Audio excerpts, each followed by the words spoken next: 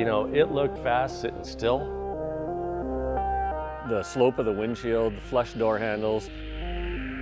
Kind of the rounded curves, more modern looking, more sleek.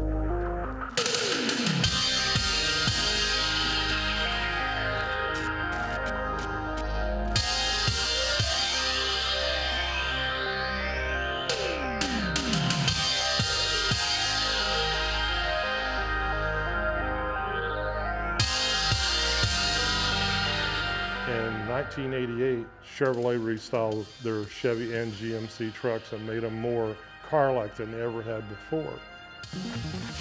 They're dedicated to building America's best-built truck, the full-size Chevy truck, an American success story.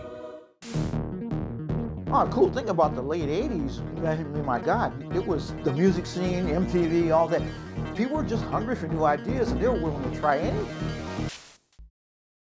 They wanted their truck to be cutting edge. This isn't your daddy's old farm truck or whatever. This is something that's brand new. The truck thing in the 80s, early 80s, really wasn't, at least with me, that big of a deal yet. I mean, we were doing the Cowbugs, we were doing the Minis. The square body ran from 73 to 87, and it was a very utilitarian looking truck. It was just a farm truck. Trucks are trucks. You're supposed to put manure and gravel in the back. The 88 through 98 body was introduced. That was a game changer. It was styled more like a car. You know, your eye goes from the back of the vehicle to the front, nothing catches your eye. The look of the truck really lent itself to what we were trying to do. It was a slam dunk. You get the support of the whole aftermarket industry to build products for these things. That's what really kind of made that body style take off. Jim Ewing saw that and had this vision in his head of, I can really make that truck look good. What's everybody doing? Taking the test drive of the decade in the advanced new Chevy. We kind of got our foot in the door with General Motors because they needed some spindles built for the Fiero pace car for the Indy 500. And Jim, who's always the marketing guy and always a forward thinker, told General Motors, hey, we'll build spindles for that car if we can get an actual prototype vehicle of what is going to become your new GM platform pickup. Went to work in a Quonset hut downtown Fresno that was all of maybe 1,000 square feet, but in the back was under a tarp what was going to become the brand new Chevrolet pickup. Superbell kind of rose to fame in the hot rodding world. They basically reversed Superbell axle, and the original name of Belltech was actually Bell Supertech. Our whole product line on the Belltech side was maybe 12 or 13 part numbers. It grew within 6 months to probably over 50 part numbers. Like right away there was, you know, Belltech, they did the grills and they had the bumper mask and mirrors, lowering kit, roll pan. Back then we were leading edge, you know, the drop spindle, the nitro drop shocks, you know, it was fairly revolutionary. Nobody was really doing that back then. If you look at the bolt-on stuff that they had back then, the roll pans and the bumpers and the smaller mirrors, it was complementing that truck that already was a good-looking truck. From there, that's what Belltech was known about, sport trucks. It started out as the older crowd. You know, it was the hot rod guy. It was the adults. It was the guys that drove 32, 33, 34 Fords on the weekends. And all those guys had street rods and muscle cars, but they also wanted to have a truck. You know, 10 guys buying the same short bed Chevy, lowering them, and then, you know, putting custom graphics on them and putting different wheels in, but they each had their own unique style to them, and they were all 10 different trucks. This is huge. Is you could use it as a work vehicle during the week and drive it home. Friday night, take your wheels off that you were driving, put on your custom ones, do a couple things in the bed, and you could go to all of a sudden a truck show on the weekend with a customized vehicle and be recognized. Those former mini truck owners are now driving the bigger trucks, but they're taking their same taste with them, you know, like with body slams. Even if all you did was lower it and put a nice set of wheels on it, you were in. The wheels and tires, of course the bolt-on suspension, everything that you needed. The roll pan, the bumper mask, the billet grill, all that stuff worked on those trucks. You know, painting the mirrors, painting the door handles, a good set of wheels, and the right stance on these things.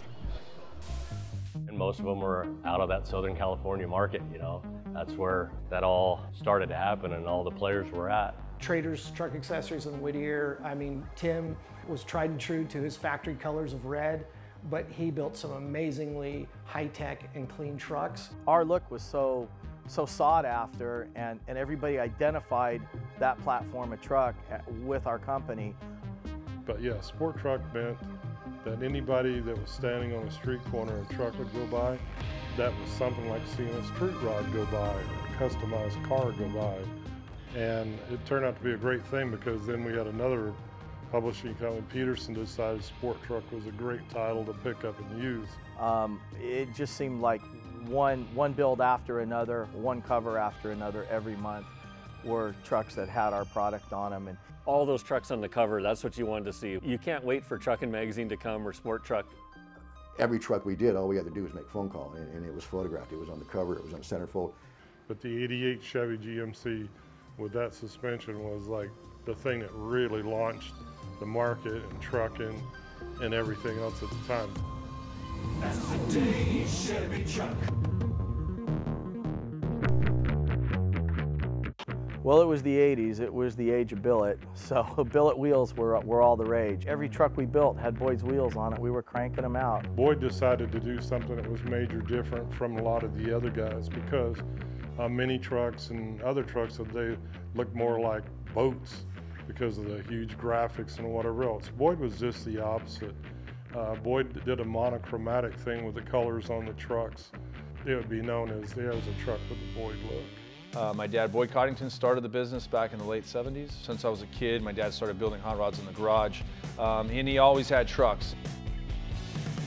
Then my dad started to apply his Boyd look to these trucks. At Hot Rods by Boyd, we created a lot of unique cars. That's when I decided we needed a special wheel. That's when I started Boyd's Wheels. That billet became a really big thing in the 80s and 90s. You know, CNC machining started to get popular. You know, once something's programmed, I mean, you can machine it a million times. Starts out with maybe 5 or 6 designs, and next thing you know, by probably 91, we probably had 60 different billet designs. So once Boyd got involved too, it just vamped up after that. I took my wife over to the dealership in Santa Fe Springs. That was Len Pugh's GMC dealership, and he had made a deal with Boyd where he was actually doing conversions on these vehicles, if you want to call it that, and he had them in a showroom over there. There's a brand new truck that was customized and sitting on a GM dealer's lot. That doesn't happen today, but the aftermarket embraced those trucks and they saw an opening there where they could make something really cool. But they were also doing a type of vehicle that you could buy and finance it. And there were trucks sitting inside the showrooms with our product on it from day one. Stanford Concepts and Belltech and Trader's Truck Accessories really did a great job of marketing the OBS trucks. They created this idea of the Southern California lifestyle. We were a marketing machine back then. The posters, the girls in the bikinis. We did a truck for Eddie Van Halen. We did a truck that was a duplicate of Eddie's truck that was a giveaway truck for Sport Truck. And, you know, we lived like rock stars. People knew who the Belltech boys were. Jim Morris was the front man of Belltech. I would get my marching orders from Jim Morris. He'd say, hey, I need you to drive over to Boyd's, go see Chip Foose. Chip Foose has a drawing of the new bumper cover we want to build. I'd pick up that drawing, take it down to Prototype Concepts and drop it off. When it comes to Morris, you can't pull the curtain back too far. That's a name I haven't heard in a long time. He was a customizer. He owned a louver shop. And he was a guy that later played a big part in what we did in the marketing of the company. Jim Morris, right there, buddy. Well, Jim was a really personable guy. I say was, I mean, I hope that he still is. It's kind of what happened to Jim. He's been spotted here or there. Last time I saw Jim was in my hotel room at SEMA in about 99 or 2000. And he left real early in the morning, and I've never seen him since. Tried to find him. I wish I knew. Jim, if you're out there, man, call me, dude. Yeah, you know, some other stuff maybe we won't talk about, but, you know, there was also, aside from the work, there was a lot of fun to be had, you know, during that time. He was great. He was just always everywhere. And then when he got us hooked up with Michael Anthony from Van Halen, and that was really kind of cool. That was a good Jim Morris experience. He could talk you into something that you wouldn't realize what happened until after it was done. And he wore the cowboy hat, and I think he received a lot of flack for the cow truck. I'm not sure if everyone thought a cow truck or a Holstein concept was cool, but being from Central California, maybe it matched. I think the ones that seemed to be the most popular were some of the splatter graphics, which were Thom Taylor style, if you will. For me, obviously, the blue and pink Belltech poster truck, you know, I'm sure that's iconic for a lot of people. That Belltech truck just sticks in your mind just because it was such a wild truck. There's certain vehicles in any person's career that are almost like family, and that was one of them. Because that truck meant a lot to a lot of people. They had that poster on their wall. It was the first truck with computer cut graphics. So Mark thought, you know, why don't we do a tribute to basically the CK that started it all. And I thought, man, we should redo that 90 SEMA truck. We wanted to stay true to the original truck and make sure that it looked correct.